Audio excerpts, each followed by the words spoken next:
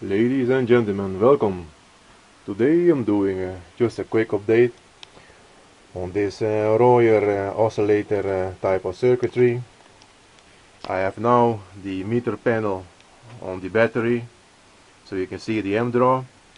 I'm gonna run here, this is, if I remember right, a 20 watt gutted CFL. So gonna run it and you will see. The battery is now at 12.9 volts. I'm using this time the 500 milliamps meter, and it will be running around, yeah, we'll see.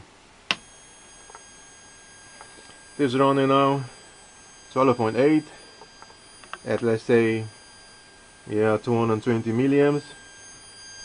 There's a little bit of a squeaking, not much. Gonna show you it in the dark. The light is not bad. Consider this CFL bulb was thrown away, so I pulled it out of the trash, got it, and bingo, free energy. Just kidding, man. No, but it's a good way to recycle these bulbs. The lighting is not bad. I can see pretty good in my laboratory. I can even read if I need to read something.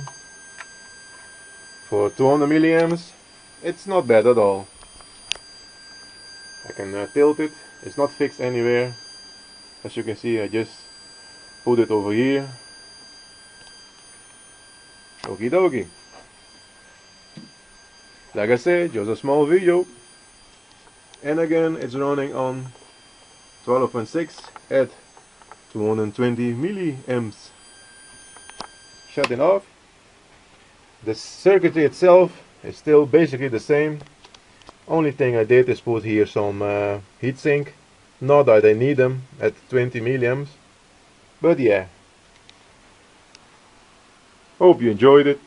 Thanks for watching.